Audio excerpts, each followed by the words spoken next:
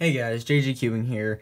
This is my mains and goals video for Indianapolis Fall 2018.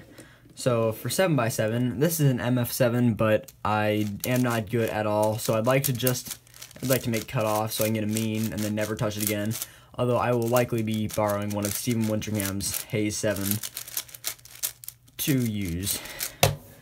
For 4x4, I'd like to get a sub 46 average and a sub 40 single using this 460. I've really grown to like it. It fits my turning style very well.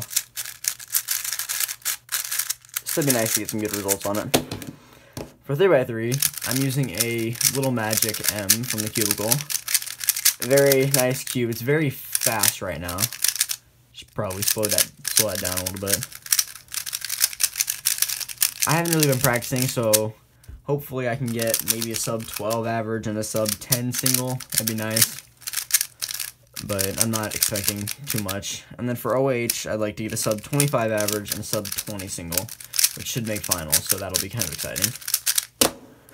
Then for Pyraminx, I'm going to be using the X-Man Bell, and I've been practicing a lot of Pyraminx lately, so that'd be nice to get some good results in there.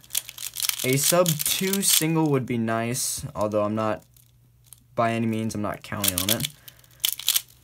It'd also be nice to get maybe a sub 2.8 average. I haven't set specific goals for Pyraminx yet, but I'd like to get some good official times, so definitely looking forward to it. Alrighty, that has been my mains and goals video for Indianapolis Fall 2018. If you see me there, feel free to say hi. Thanks for watching.